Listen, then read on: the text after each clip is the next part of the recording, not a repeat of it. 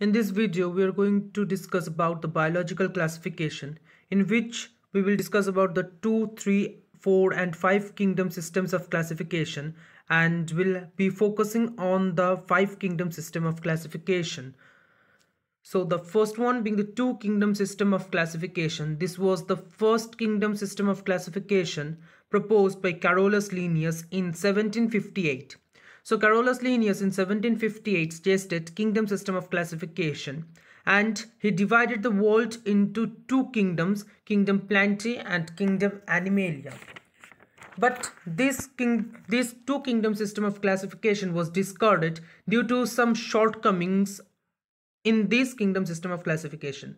For example, we know the distinction between the higher and familiar plants and animal is quite clear, but at the lower or the cellular level of organization, there are several instances where it is not easy to recognize them as any particular plant or animal, that is, they have dual characters in nature, or the unicellular organisms may show dual character. For example, Chlamydomonas.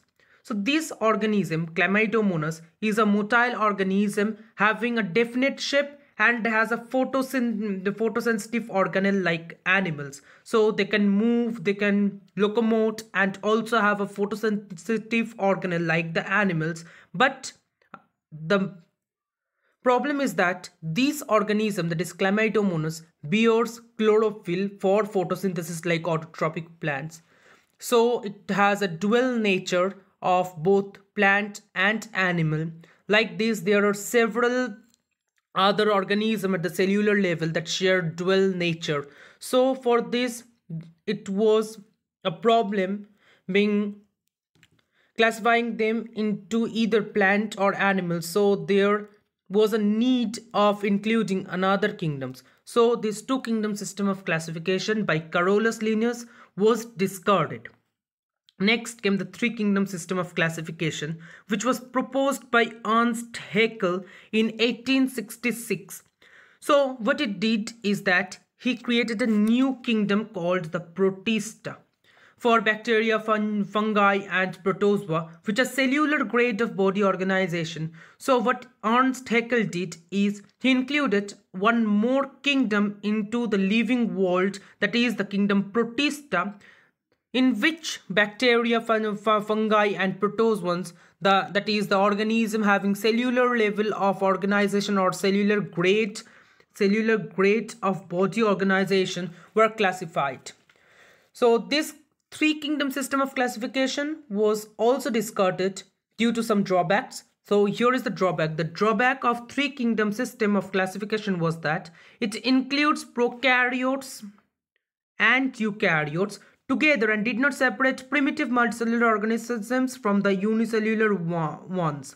So what it did, this 3 kingdom system of classification, the main drawbacks was it included both the prokaryotes and the eukaryotes in the same kingdom and did not separate the primitive multicellular organisms from the unicellular ones. So this also had some drawbacks. So it was discarded, and then came the 4 kingdom system of classification proposed by Copeland in 1956.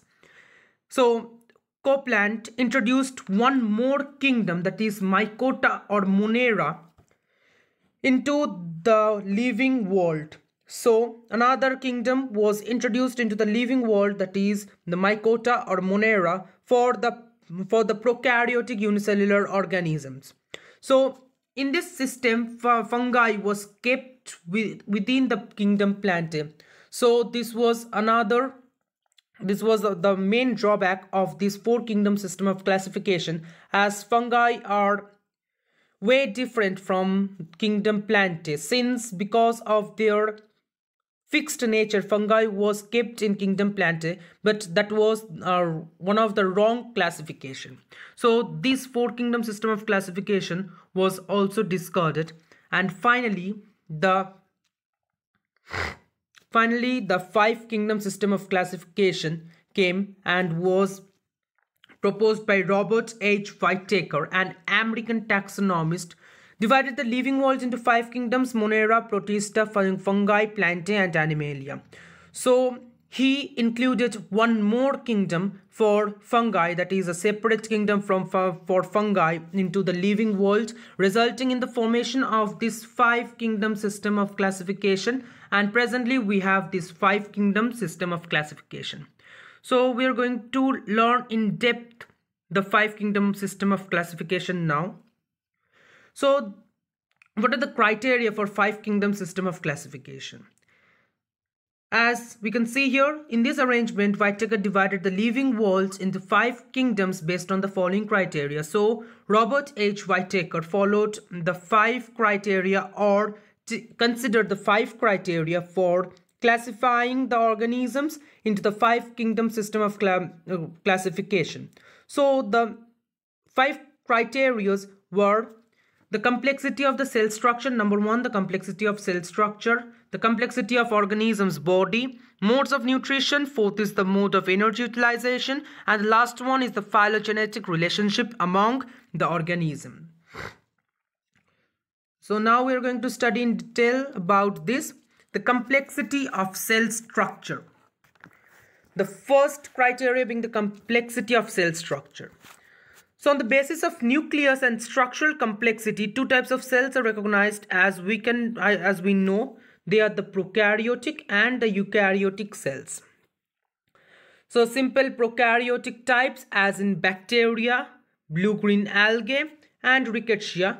Second one, the complex eukaryotic type, as there's printing mistake, it will be as cells of protista, fungi, plants, and animals. So he took into consideration the complexity of cell structure, that is the prokaryotes and the eukaryotes. As we know, prokaryotes does not have any well-organized nucleus and lacks membrane-bound cell organelles, whereas eukaryotes have well-organized nucleus, nuclear membrane material separated from the cytoplasmic material by a nuclear membrane, and have well-organized nucleus and have organelle-bound cell organelles, membrane-bound cell organelles. So this was all about the structural complexity, or the complexity of cell structure. Next is the complexity of organism's body, that is multicellular or unicellular organism.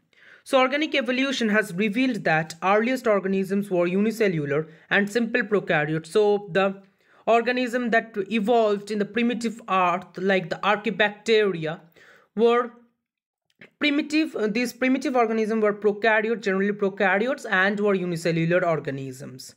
Later on, complex eukaryotic forms evolved. So from these prokaryotes, eukaryotes evolved with well-organized nucleus, membrane-bound cell organelles.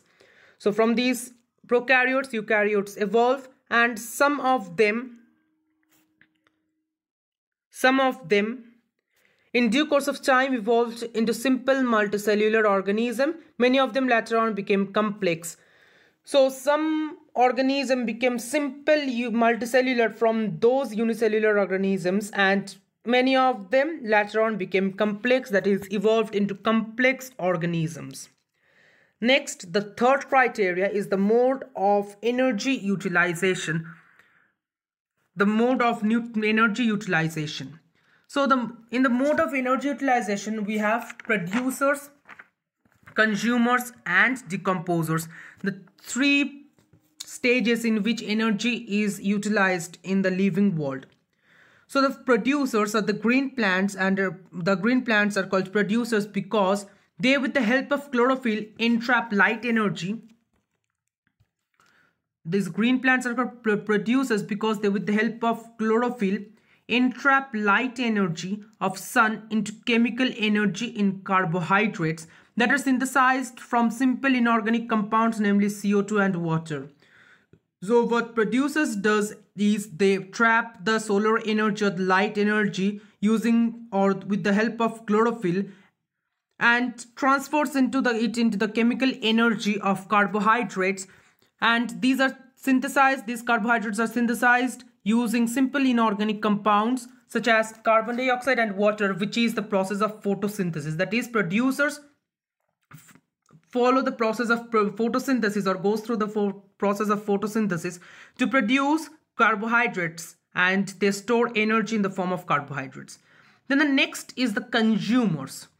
These are animals which eat plants. So consumers acquire energy from the plants. They are called herbivores. They're called herbivores.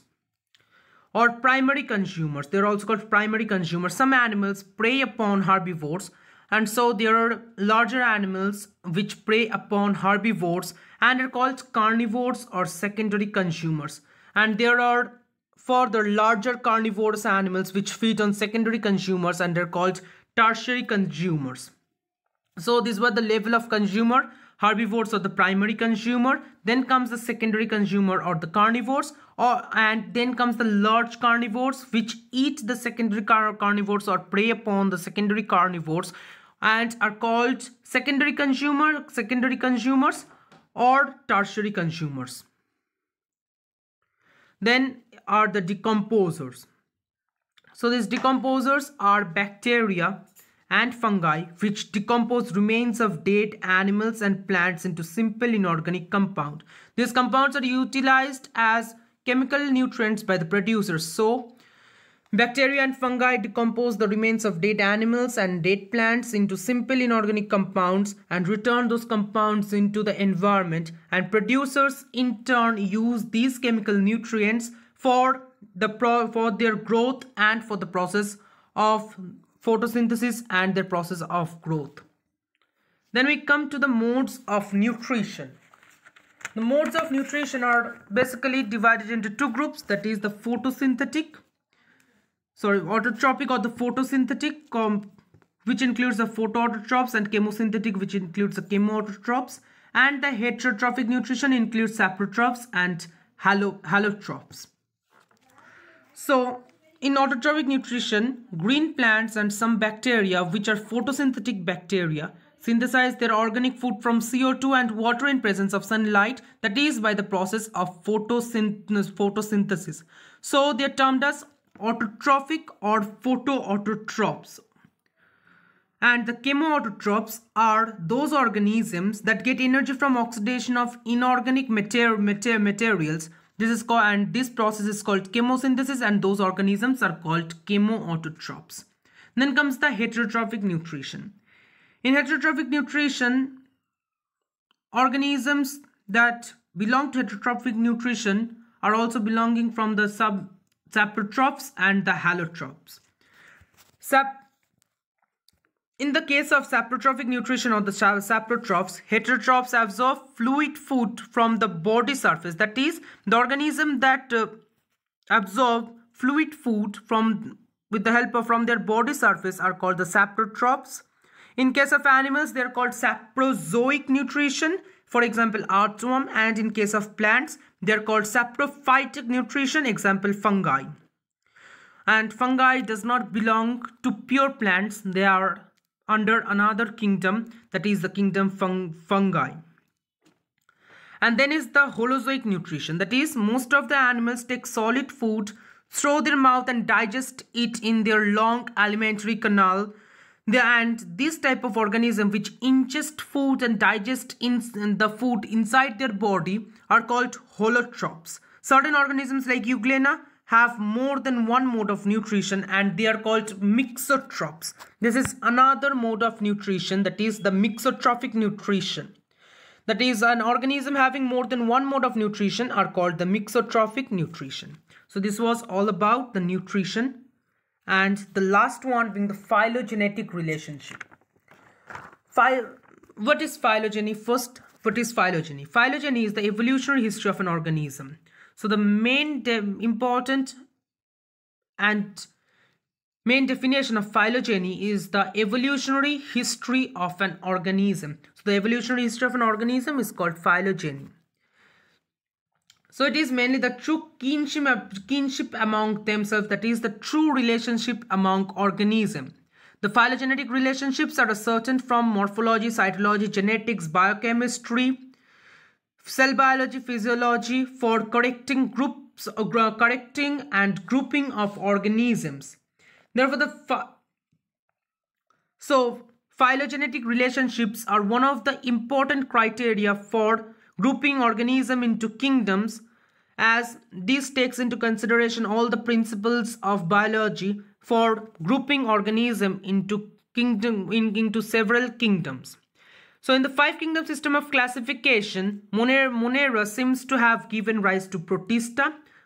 So from Monera came the Protista, and from Protista evolved the other remaining three kingdoms of multicellular organism: fungi, plantae and animalia, along separate lines. So the phylogenetic relationship shows that Monerans gave rise to the Protistans, and from Protistans came the other three multicellular kingdoms, that is fungi, plantae and animalia. So fungi were the first to arise from Protista, as the phylogenetic relationship says, or it is proven by the phylogenetic relationship. That is, the fungi were the first to arise from Protista, and billions of years later, this Protista gave rise to kingdom Animalia, and about 350 million years ago, these Protistans gave rise to kingdom Plantae. So this was all about the phylogenetic relationship and all the five criteria under which Whitaker classified the living world, that is complexity of cell structure, complexity of organisms, body, mode of nutrition, mode of energy utilization and phylogenetic relationship. So these five were the main criterion for classification of living world into the five kingdom system of classification. So next we come to the comparison between all these five kingdoms. So the first one being the cell type. So Monerans are prokaryotic cells, that is Monerans have prokaryotic cells, and all the other four, Protista, fungi, plantae and animalia, have eukaryotic cells. Cell wall is non-cellulosic. In Monera contains polysaccharide plus amino acid. In Protista, some forms or some organism contain cell wall. Not all Protistans have cell walls. Fungi have cell wall, that is non-cellulosic cell wall. The main component of the cell wall of fungi is chitin. So it is a chitinous cell wall. Fungi has chitinous cell wall, or it is also called chitin. In Plantae, the cell wall is cellulosic, and Animalia cell wall is totally absent. Next is the nuclear membrane. In Monerans, nuclear membrane is absent, as they have prokaryotic cells, and all the other Protista, fungi, Plantae, Animalia, the nuclear membrane is present, as they are eukaryotes. Next, the body organization. Monera and Protista has cellular level of body organization, that is their unicellular organism, and fungi have multicellular organism or loose tissue system. So there are several fungi, for example yeast, which is unicellular or have loose tissues. In Plantae they have tissue and organs, and in Animalia the body organization is into tissue, organ and organ system. The modes of nutrition. Next is the mode of nutrition. Monera has both autotrophic and heterotrophic nutrition. In autotrophic they are both photosynthetic and chemosynthetic, and under heterotrophic they are both saprophytic or parasitic. Next is Protista is mainly autotrophic, photosynthetic, and also some are heterotrophic in nature. So Protista have only photosynthetic mode of autotrophism, and they are also heterotrophic. Fungi are mostly heterotrophic, consisting of saprophytic and parasitic. Plantae autotrophic, that is photosynthetic. There are several plants which are chemosynthetic in nature also, but those are very rare. But the main mode of nutrition of kingdom Plantae is autotrophic or photosynthetic mode of nutrition, and animals are heterotrophic, holozoic or saprophytic. So this was all about the 5 kingdom system of classification and the biological classification.